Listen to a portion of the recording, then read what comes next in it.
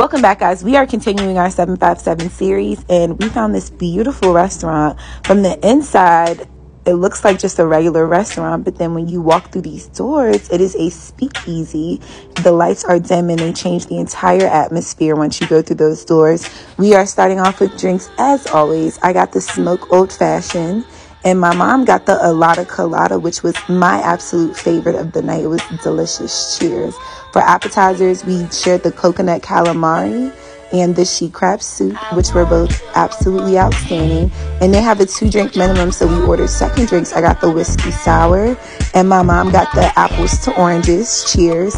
And then for dinner, we ordered their pasta special, which gets a 10 out of 10 for me. This is the perfect date night if you're in the area.